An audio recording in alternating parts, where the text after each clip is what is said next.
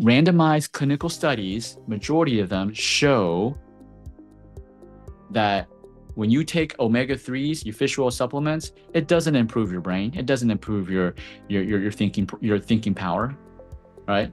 So that's just completely opposite from what I just said from the brain MRI study. So again, I'm sharing this to tell you, see, I'm not just sharing all things that I believe in and I think what I believe in is right. Now I'm going to show you what is out there. It's for you to decide what you need, who you want to believe. It's your choice. I'm not here to make a choice for you. I'm here to give you the data, the information, all the information, even the information I don't agree with, I'm going to give it to you because I'm not here to make a decision for you.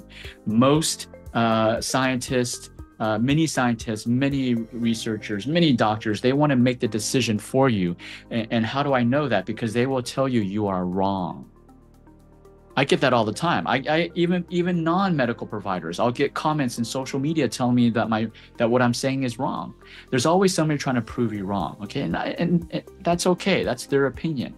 But I'm here to help you get as much of the information as possible so you can make the best decision for you. I will tell you how I make decisions. That's not necessarily the right way, wrong way. It's just my way.